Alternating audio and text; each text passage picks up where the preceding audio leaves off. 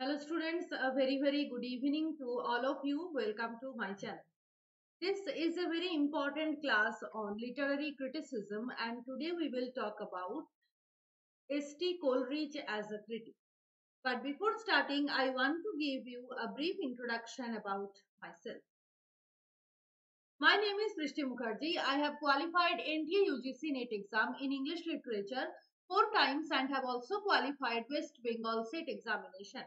I have 3 years of teaching experience. Moreover, I have also taught in NPTEL online course from IIT Madras 3 times. So that is all about myself. This is the link of my Telegram channel. The link is also given in the description box. So those of you who have not joined yet, please join to get notification of all important classes. And also please don't forget to like, share and subscribe my YouTube channel so that many more new learners can join. Good evening, Rajkishore. Yes, I am fine. How are you? And what about your exam? West Bengal set. Good evening, Ektaba. Welcome. These are the timings of your classes Monday to Friday at 8:30 p.m. Saturday, Sunday off. So don't forget to join me live. Please subscribe the channel and press the bell icon to get notification. Okay, so we have already discussed about Wordsworth as a critic, preface to lyrical ballads. And in today's class, we will talk about Samuel Taylor Coleridge as a critic and Biographia Literaria as a critical text. Okay. तो चलो start करते हैं. First of all Samuel Taylor Coleridge, this is his image. 1771 to 1834 is his timeline. So Samuel Taylor Coleridge was born on 21st October 1772 in Ottery, Great Britain. His father was a vicar and a headmaster of King's School. He studied at Christ's Hospital, a charity school, and he was greatly inspired by the works of Virgil and Daniel Defoe. He was a very close friend of Charles Lamb. These are all about biographical details. Later studied at Jesus College, Cambridge. This is important. He wrote The Fall of Robespierre. It is a drama and it was written in collaboration with Robert Southey. And this is also important. Coleridge and Robert Southey also developed an utopian community, an imaginary community which is known as pantisocracy. And it also developed a kind of particular philosophy of utopian philosophy that is also known as pantisocracy philosophy. Good evening, Elena. Welcome. He contributed 4 poems in lyrical ballads and he was addicted to opium due to his anxiety proneness. So these are about his biographical details. We will directly move on to his critical work, that is Biographia Literaria. He published his first poem in the Morning Chronicle. He edited 2 magazines. तो ये सारी minor information है, इसको जरूर याद रखना. 2 magazines, The Friend and The Watchman. This Lime Tree Bower My Prison. This is a poem written by Coleridge dedicated to or addressed to Charles Lamb. Okay. No problem, Elena. We have just started discussing the biography of Coleridge.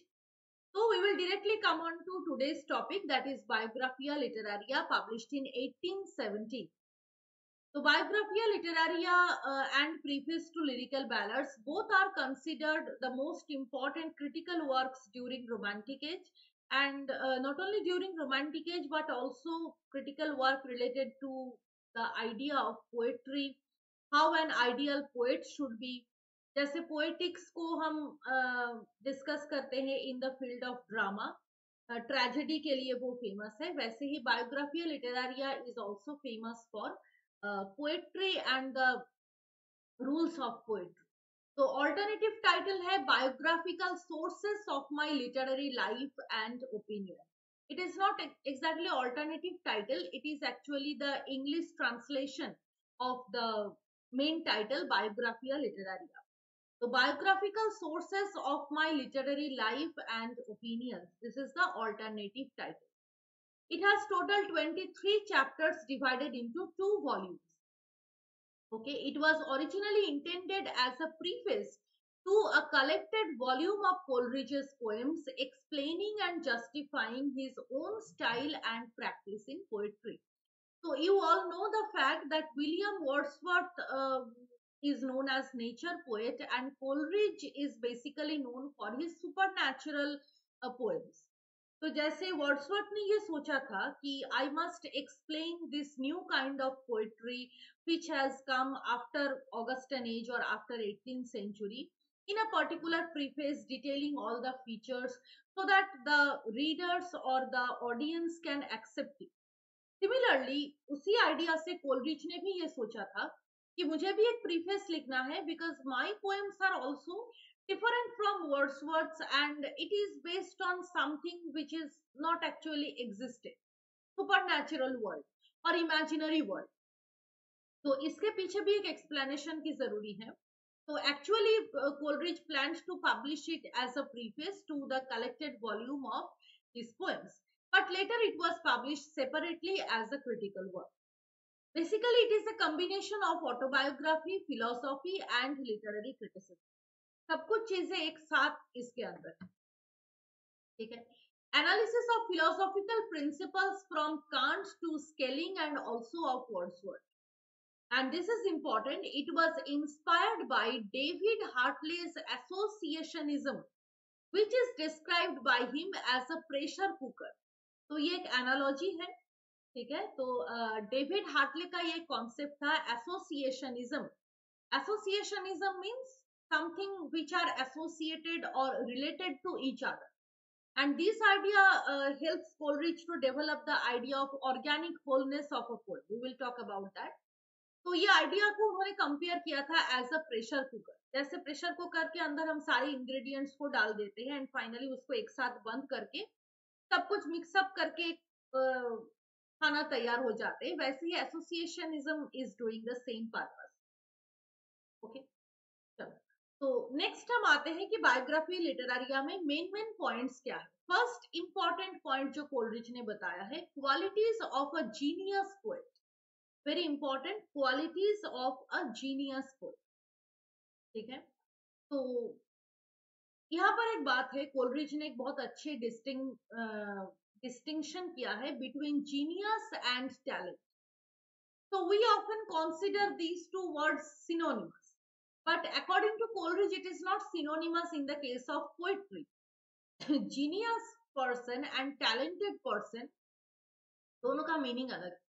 He believed in the self-sufficing power of absolute genius. And genius का ये definition है कि genius is inborn, but poetic talent can be acquired. So those people who are talented person, they have acquired their mastery on that particular field. But a genius is someone who is inborn. That particular talent or that particular ability inside him or her is inborn. Okay. So genius poet हमें बनना है, ना कि talented poet. The power of imagination infuses life into the object, thus making it more creative and extremely great. So genius poet क्या करते हैं? They have an extreme level of imagination or imaginative power, so they can write very ordinary things in an extraordinary way, in a greatly creative manner. That is why they are genius. But the talented poets cannot do that much of excellence because their abilities are acquired or learned or earned through training. ठीक है. तो ये basic difference है between genius and talent. In that context, Coleridge praises Venus and Adonis' rape of Lucrece as outputs of a perfect genius. Shakespeare का ये poems के बारे में भी हम जानते हैं. Venus and Adonis' rape of Lucrece, these are outputs of a perfect genius. Genuine poet must have a sense of music, which is a gift of imagination. ठीक है. Through his sense, he can unify the artistic elements in a poem. That is actually the organic wholeness. तो genius poet के अंदर ये ability होना है कि वो डिफरेंट एलिमेंट्स को एक साथ जुड़कर, the idea of एसोसिएशनिज्म given by David Hartley, he can unify all those artistic elements into an organic whole. so that the whole creation or the whole piece of poetry will achieve a significant effect. Genius poets must choose subjects remote from the personal interest and circumstance. This is another important point, that you should not always talk about your own interest, your own sufferings and problems, but you must choose something which are universal in nature. तो Coleridge का ये मानना है कि आप अपने problems, अपने sufferings को बता रहे हो, this is not always accepted. You need to tell about everyone's sufferings or problems, or you can say your personal opinion in such a way that it can also appear to be universal. तो genius poets ये काम करते हैं. Yes, absolutely right इत्तबा. Genius poets ये काम करते हैं कि वो एक ऐसे सब्जेक्ट को चूज करते हैं which is not from there inherent personal experience, but it is universal, it is applicable for all. Genius poets not only copies the images from nature, rather modifies it by a predominant passion. वही secondary imagination का idea. The credit lies in that when the poet is able to transfer to them from his own spirit to a human and intellectual life. तो natural imageries तो बहुत कुछ है. We also know what kind of natural imageries or natural objects are there in our nature. हम सभी वो objects को देखते हैं, but genius poets not only describes the natural settings as it is, rather they can modify it with their own sensibilities or rhetorical speeches, passion. तो सारी चीजें उस नेचुरल ऑब्जेक्ट के अंदर होगा ताकि एक नॉन लिविंग ऑब्जेक्ट लिविंग बन जाए. That is the credit of a poet, when the poet is able to transfer to them from his own spirit, उसके अपने अंदर जो एबिलिटी है, जो टैलेंट है, उसको वो ट्रांसफर कर सकते हैं to that natural object in terms of pathetic fallacy or any kind of figures of speech. In that case, he will be a genius poet. Not only copying something, but presenting it in a modified and new manner. And Coleridge is saying, poetry is the finest flower of human knowledge, passion, and emotion. So, genius poets must have depth of thought and feelings.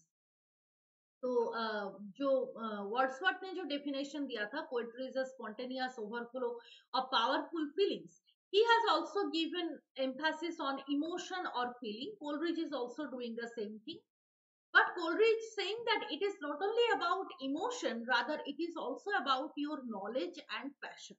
ये दोनों चीजें वो एक. तो ये था qualities of a genius poet. Now we will move on to the second topic, that is organic wholeness of a poet. मैंने अभी इस टर्म आपको बताया, organic wholeness of a poet. This is very important. तो in chapter 14 Coleridge talks about this concept by inspired by the Germanic idea of organic unity. So Coleridge is saying that poetry or the process of writing poetry, it is an activity of the poet's mind, and when the poem is produced, it is just one of the forms of expression. Remember the poem Thought Fox by Ted Hugh, where Ted Hugh has elaborately discussed how a poet is writing a poetry or composing something. तो total process उन्होंने बताया कि कैसे thought उसके दिमाग में आते हैं, देन वो कैसे एक्सप्रेस करते हैं through writing, the page is printed finally. तो Coleridge is saying that it is a complete process like Ted Hugh. Coleridge is also saying that it is a complete process. It is an activity inside poet's mind. It is a very active and very important activity, endlessly going inside the poet's mind, and finally when the poet is writing or composing the poem, then it will be an expression of his or her own sensibility. अब वो कह रहे हैं कि a legitimate poem is one in which the parts mutually support and explain each other and harmonize with metrical arrangements. That is known as legitimate poem. तो ये सारे keywords हैं, इस टर्म को जरूर याद रखना. जिन्होंने भी वेस्ट बंगाल सेट एग्जाम दिया है, आपने देखा होगा कि इस बार बहुत इंफॉर्मेटिव क्वेश्चंस आए. मैं क्वेश्चन पेपर को देख रही थी, तो इंफॉर्मेटिव क्वेश्चन ज्यादा आए हैं, टाइटल सब टाइटल मैचिंग, ठीक है। कॉम्प्रिहेंशन टाइप क्वेश्चंस कम है, बट इंफॉर्मेटिव क्वेश्चंस बहुत ज्यादा है। ये बुक किसने लिखा था, ये टर्म, एक टर्म से मैंने देखा कि थ्योरी से क्वेश्चन आया था कि अफेक्टिव फैलासी कौन सी थ्योरी का टर्म है, फोकलाइजेशन कौन सी थ्योरी का टर्म है। तो this terms are important when you read literary theory and criticism. तो ये पूछे जा सकते हैं कि लेजिटिमेट पोएम, ये टर्म हमको कौन सी जगह में मिलती है। तो it is about Coleridge. Legitimate poem is a term coined bye Coleridge. Yes, तो legitimate poem is one in which the parts mutually support and explain each other. So a poetry has a number of elements. This is true. उसमें तो language एक important part है, and obviously metrical patterns वो भी एक important part है. So everything must be harmonized, which means that the context of the poem, the summary of sorry, not the summary, the theme of the poem, theme, context, in language, इन सभी चीजों के साथ आपको metrical pattern भी match करवाना है। You cannot right an elegy with a very rhythmical way like twinkle twinkle little star. This is not the rhythm of an elegy, right. तो अगर आप ये लिख देते हो तो आपका ये जो ऑर्गेनिक होलनेस है वो नहीं होगा। Coleridge is talking about that each and every element inside a poetry, from language or choice of words or metrical patterns or context, stanza division, subject matter, title, subtitle, ये सारे के सारे जो elements है वो totally match होना चाहिए उस poetry के साथ, otherwise it will lack unity. So genius poet or ideal poet or legitimate poem is that kind of a poem which has this organic fullness. ठीक है, अच्छा, तो this is about organic wholeness of a poem. Very important concept delivered in chapter 14. चलो next में आते हैं।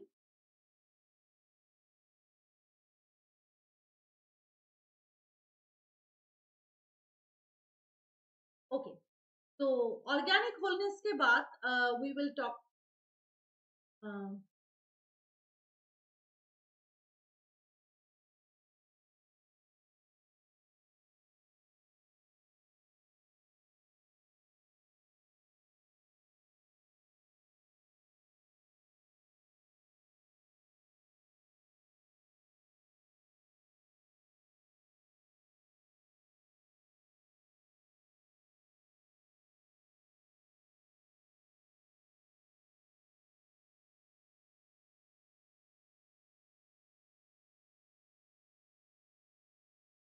Okay, हाँ, तो ऑर्गेनिक होलनेस में उन्होंने ये कोटेशन यूज किया था, nothing can permanently please which does not contain which does not contain in itself the reason why it is so and not otherwise.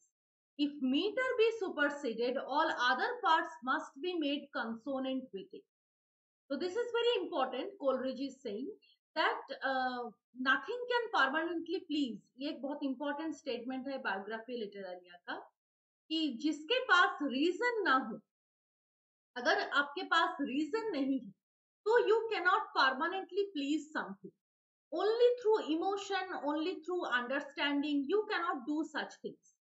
ठीक है, तो आपको अगर परमानेंटली कोई चीज को परमानेंटली एस्टैब्लिश करने हैं inside the mind of the reader, then you must have the reason.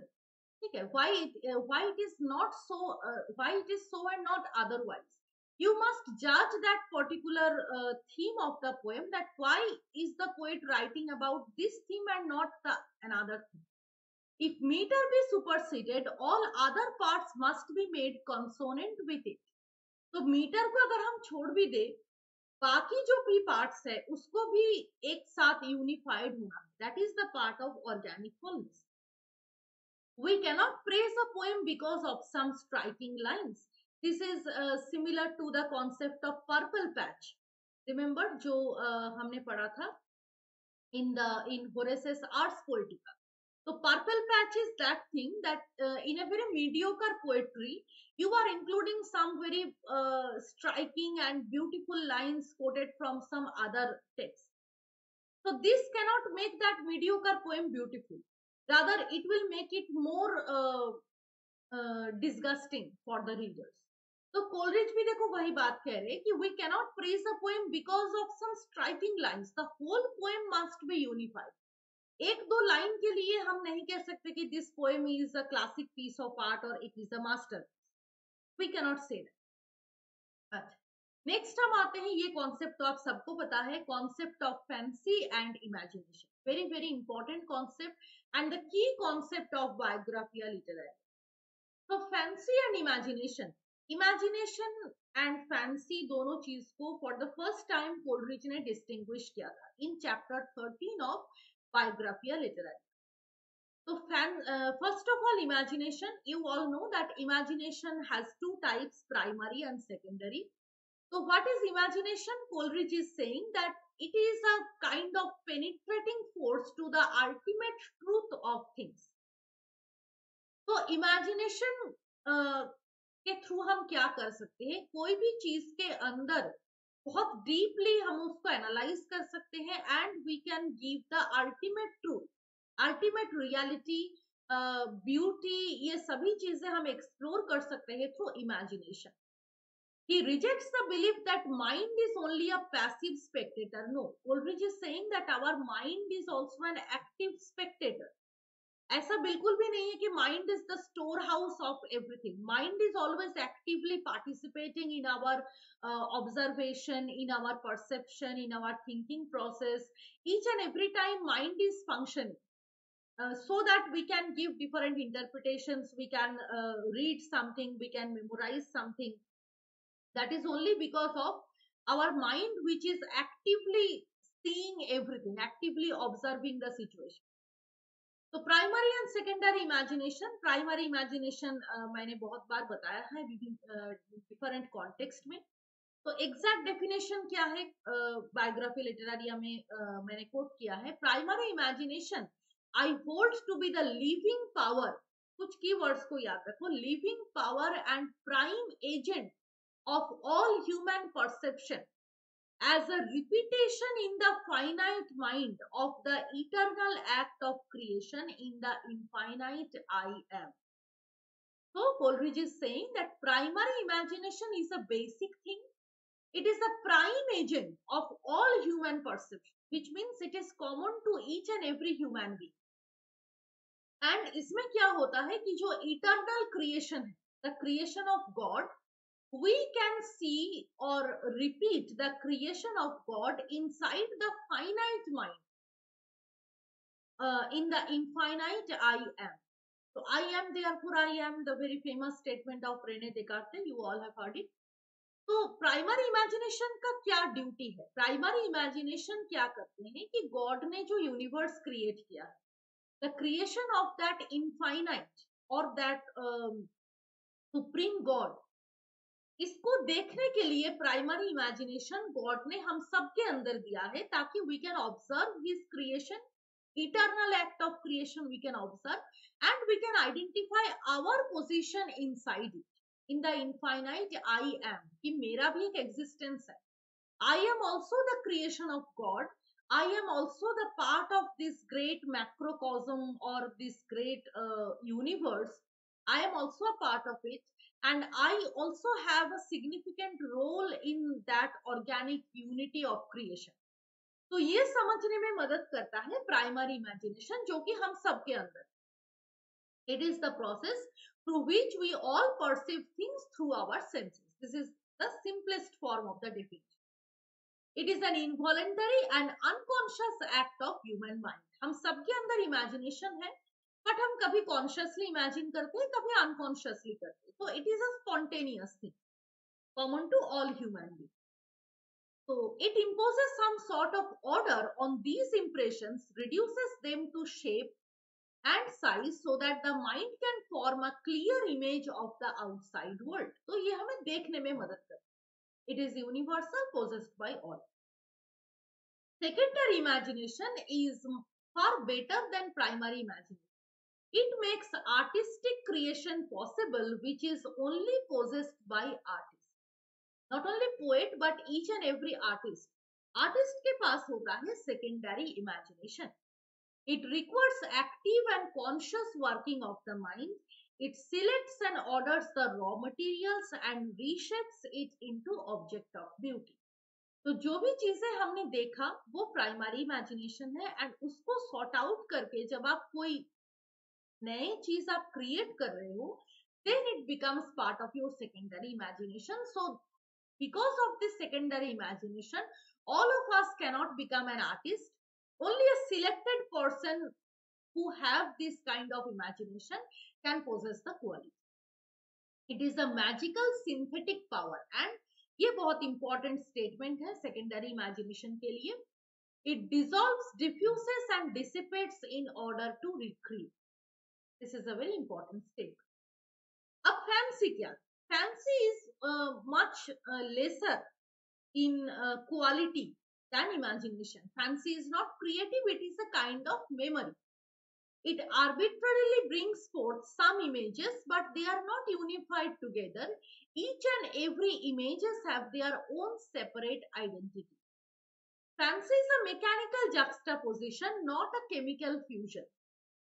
ठीक है, तो फैंसी मतलब जैसे यंग एज में हमारे बहुत सारे फैंसीज होते हैं. We fancy to be meeting with our dream actor और एक्ट्रेस. तो ये इमेजिनेशन नहीं, ये फैंसी है कि एग्जैक्ट तो ये चीजें आपको नहीं पता, but you are imagining different different images together and you are creating it. So it is a kind of mechanical juxtaposition. It is not chemical fusion. It is not a proper fusion. Rather, you are just mixing it up, jumbled it up. Different kinds of images are jumbled in up in your memory. So it is a kind of fancy. ठीक है, ये आपका fancy. अच्छा, next आते हैं, ये भी एक इम्पोर्टेंट पार्ट है. बायोग्राफिया लिटरेरिया में Coleridge is analysing and also criticising वर्ड्सवर्थ्स poetry. ठीक है, वर्ड्सवर्थ के ऊपर एक इवैल्यूएशन उन्होंने किया. तो वर्ड्सवर्थ ने बताया था कि language must be such, it should be really used by main, and pros poetry में कोई डिफरेंशिएशन नहीं है. प्रोज पोएट्री एक ही लैंग्वेज में आप लिख सकते हो, but Coleridge here differs. Coleridge is saying that no, poetry का language must differ from the language of pros. And this is important. He criticized Wordsworth's theories as half child of my brain. ठीक है, ये statement याद रखना. Best language can only be learned from studying the works of great poets, not from natural. Wordsworth is saying that you can use the language of rustic people, but Coleridge is saying that no, this should not be. अगर आपको अच्छे language सीखना है तो आपको naturally वो आना चाहिए. You must be a genius of using high quality language. You cannot learn it by reading some classical poets. As per वर्ड्सवर्थ्स merit is concerned, Coleridge praises him for his purity of language. कुछ चीज को उन्होंने praise भी किया था, जैसे उनके purity of language. ठीक है, अच्छा, तो कोलरिज देखो क्या करे about Wordsworth. N austere purity of language both grammatically and logically. In short, a perfect appropriateness of words to meaning. Wordsworth is exactly perfect in this particular segment. Sanity and soundness of thoughts and sentiments, ये वो praise कर रहे. These are the qualities of Wordsworth's poetry. Originality of single lines and paragraphs, gifted imagination and truthful description of nature, ये सभी चीजें हैं Wordsworth के अंदर. He points out that some of Wordsworth's poems, Michael, Ruth, Brothers, these poems are exceptional, which violates Wordsworth's own theory of poetry. ठीक है, इसमें क्या है, इसमें उन्होंने प्रोज लैंग्वेज यूज किया whenever it is not necessary, and excessive fondness for dramatic forms. Purity of genres उन्होंने maintain नहीं किया. पोएट्री के साथ उन्होंने ड्रामा को मिक्स अप कर दिया कुछ ऐसे पोएम्स में, like Michael, Ruth and brothers. But otherwise Wordsworth has brilliantly composed his nature poems. ठीक है, चलो नेक्स्ट आते हैं. Next and last concept of today's class, that is wheeling suspension of disbelief. Very important term, मैंने बहुत बार इसको coat किया था. तो wheeling suspension of disbelief, it is exactly used for Coleridge's supernatural work. तो बहुत सिंपल कि to enjoy supernatural work you need to use this technique whenever you are seeing something supernatural.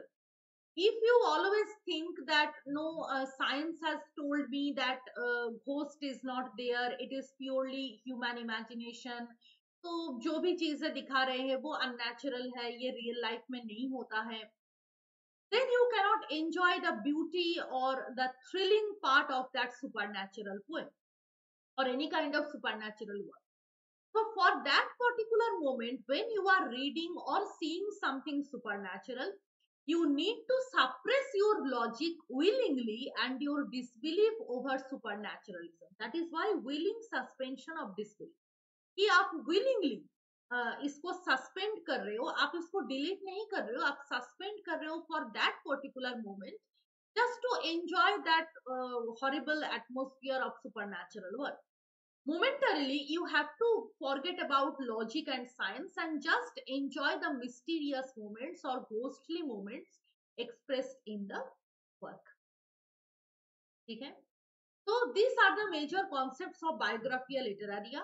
तो अगर आपके पास टाइम है तो एक बार जरूर पढ़ लेना टेक्स्ट को. एक्चुअली बहुत बड़ा टेक्स्ट है, but chapter 13, 14 and chapter 3 and 4 these are important. इसको आप जरूर एक बार देख लेना. ठीक है, so that is the end of today's class. Thank you all for joining. This is the link of my Telegram channel.